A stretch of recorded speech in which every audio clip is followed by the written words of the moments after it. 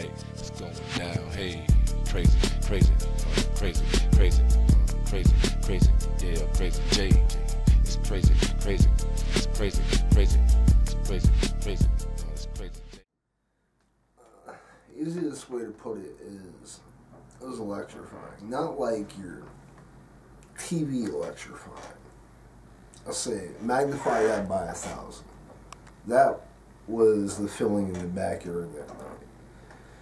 WWE, TNA, WCW, say ECW couldn't even compare to that night. We had the Carnival Carnage, everything was going on that night. Everything was setting up for that final bout between the Killer and Torque.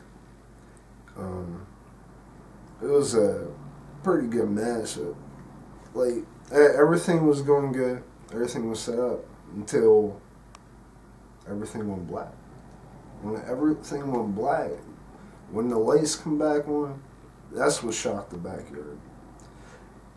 Matt TRK Silks, the hometown boy everyone loved, laying in the casket, door closed. That put children crying. Literally. That's no joke. It's not no story, right, like how you see on TV. This was real to so many people. It shocked families, it shocked neighborhoods, it shocked the whole town, the whole county. 400-something plus people, mind you. It's something that you'd have to be there to witness, something so extraordinary like that. The passion and the intensity of that whole match was something that most people will never see in a lifetime.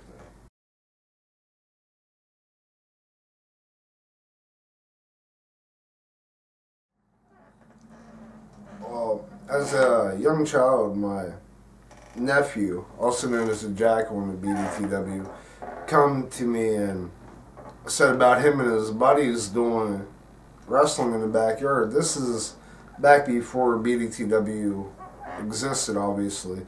They wrestled as WWF, which is West End Wrestling Federation. And they come to me in 2006 and was telling me about another wrestling company that is brought up, known as Backdoor Trampoline Wrestling. And so I happened to be up in 4th Street that day with my nephew and stopped by and seen this. They offered me to wrestle with them. Never really had any experience with it besides school wrestling. So decided to give it a try. First match was against a little short dude named Spartan. Pretty badass kid. Acting like a monkey. Kinda, I don't know, this is his thing. He jumped really high when the trampoline got up on his high limb and leaped off.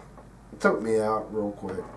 Yeah, quick 3 count. After the match, unaware of some things that they forgot to tell me about. Big bald dude, muscle-bound freak, decided to come out. Man, I'm kind of scared, but you know what? I ain't going back down. Yeah. I got in a little scuffle because I was unaware of the actions that he was going to bestow upon me. And I was later informed to not return, to leave and not come back. 2 weeks later, I got a call, and I was back on the show, and that inspired until 2011, which is a good many years, and we became the best thing Lewistown has ever seen. Period.